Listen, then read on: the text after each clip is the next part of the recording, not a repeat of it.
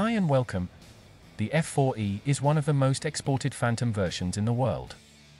Dubbed the Kurnas or Sledgehammer by the Israeli, it was widely used by the Iranian IIAF, later rebranded into the Islamic Republic of Iran Air Force. The Phantom E has fought through many wars and eras, from Vietnam to the Yom Kippur War in the 70s, to the Iraqi-Iranian War of the 80s. Although often tasked to perform air-to-ground or anti-shipping missions, it proved itself capable in the skies as well. In Israeli hands, during the Yom Kippur War, the F4E claimed a kill-to-death ratio of either 17-1 or 21-1, depending on how friendly fire accidents are counted. The lead air-to-air fighter for the Israeli, the Mirage 5, claimed a KDR of 19-1. The Iranians struggled more, due to the geopolitical situation and the consequences of the revolution of 1979. Out of the circa 180 F4E they possessed before the war, only a quarter may still be operational today, considering all the variants. In the USAF, the F4E primarily operated in Vietnam and destroyed more than 20 hostile aircraft. As discussed in the previous video about the peculiarities of the F4E, the Phantom II shows the full effect of the new missile-centric doctrine. The loss of the gun, in fact, was balanced, in theory, by the possibility of carrying up to 8 air-to-air missiles, more than many predecessors. The Phantom carries up to 4 AIM-7 Sparrow in dedicated recesses in the fuselage called wells, along up to 4 AIM-9 Sidewinder mounted under the wings, on LAU-7 air-to-air missile launchers. The Sidewinder stations can also be used to carry various air-to-ground ordnance, whereas station number 3, on the front left of the Phantom, can be used to mount a pod, for example, the Westinghouse AN/AVQ-23 PAVE Spike. Bigger pods, such as the Ford Aerospace AN/AVQ-26 PAVE TAC, had to be mounted in the centerline station. The controls necessary to operate air-to-air weapons are varied, and are present in both cockpits. As usual, different upgrades of the F4E may show different instruments and controls than what Heatblur is implementing. In the front seat we find, top to bottom, the chute lights, the head-up display lights, various controls on the multiple weapons control panel, plus more on stick and throttle. Most of these are fairly intuitive, so let's focus on the more obscure. In the multiple weapons control panel, we find the radar missile power switch. To guide Sparrow missiles, the switch should be set to CW, acronym for continuous wave. This operation energizes the CW transmitter and starts missile tuning. An RDR confirmation light turns on in the missile status lights assembly. Then, the switch can be returned to standby if needed, and the tuning and warm-up power is maintained. With the radar mode knob not on TV, and the switch in the CW on position, the tuning is continually monitored. When the switch is originally moved from the off position, there is a 30-second delay before the missile power switch is energized. The missile status lights assembly displays a series of 4 RDR lights and 4 heat lights. The RDR light, mentioned before, is activated when the relative AIM-7 is correctly tuned, otherwise, the missile is dropped from the launch circuit automatically. The heat lights refer to the AIM-9 Sidewinder missiles. The interlock switch strictly affects the operation of the AIM-7 Sparrow. When the switch is set to the in position, a series of requirements are necessary for it to be employed, otherwise, it can be fired at any time. The in-range light must be on. The aim dot is inside the ASE circle. And the radar display knob is not in the VI mode. The centerline tanker board light prevents the Phantom from entering in barbecue mode. Unfortunately, the AI does not convey the sarcasm well enough. Ha, ha, ha. Anyhow, the various configurations inform the pilot whether the AIM-7 mounted in the front wells can be operated or jettisoned, depending on the presence of a bomb or fuel tank in the centerline station. The tuning of the AIM-7 Sparrows is not affected. The chute, in-range lights are used to inform the crew about the feasibility of missile employment.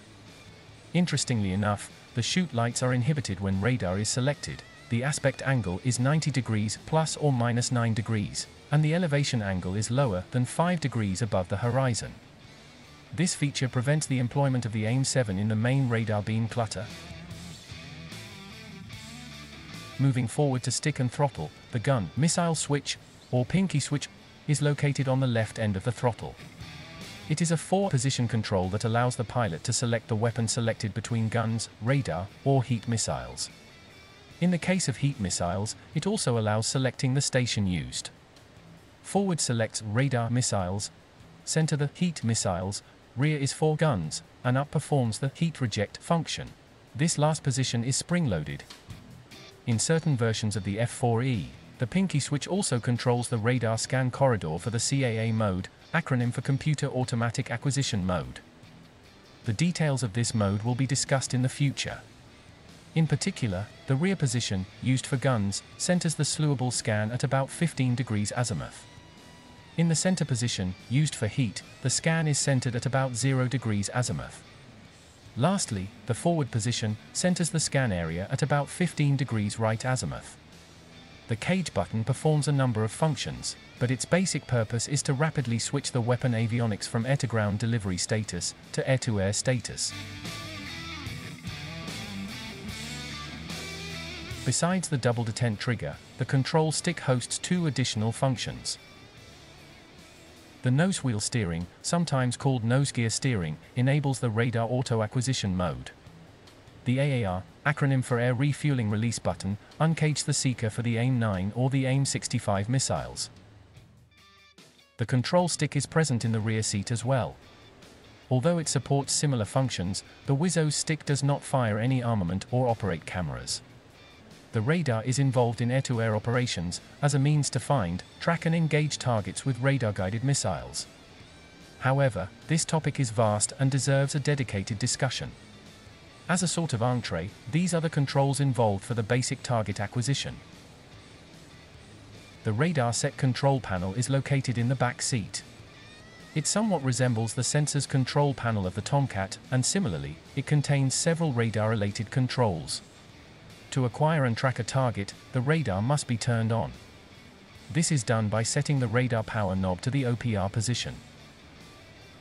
The radar scan volume can be bore-sighted, but for general operations, the standard usage mode is often preferable. To select it, the mode knob should be set to the RDR position.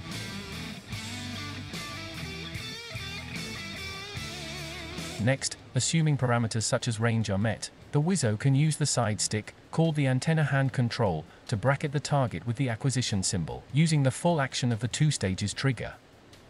He proceeds to press and hold until, when the range strobe precisely matches the target, the lock-on happens automatically. At this point, the Wizzo can release the action switch of the antenna hand control. Before wrapping up this introduction to the basic air-to-air controls and avionics, let's review the following checklist, useful to have an idea of how guns, radar, and heat missiles are operated. As usual, keep in mind that there may be minor differences depending on which version of the F4E we are flying. These are the steps necessary to employ the AIM-7 Sparrow and have the trigger in the ready status. Radar power knob in the OPR position. The radar missile power switch must be in CW on.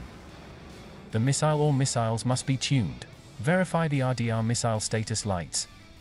The interlock switch must be set to out. If set to in, the launch criteria discussed before must be satisfied. The gunner missile switch must be in radar position. The head-up status light should have the radar light on. The master arm must be in the arm position. Finally, as discussed before, there can be conditions that prevent the usage of the 2 AIM-7 Sparrows mounted in the front wells. The procedure to employ the AIM-9 Sidewinder is much simpler, as the radar is not a requisite. The gunner missile switch must be in the heat position. Verify that the missile status heat light is on, and the head-up heat light is also on. The master arm must be in the arm position. Finally, these steps set the trigger to the ready status when guns are employed. The gunner missile switch must be in the gun position.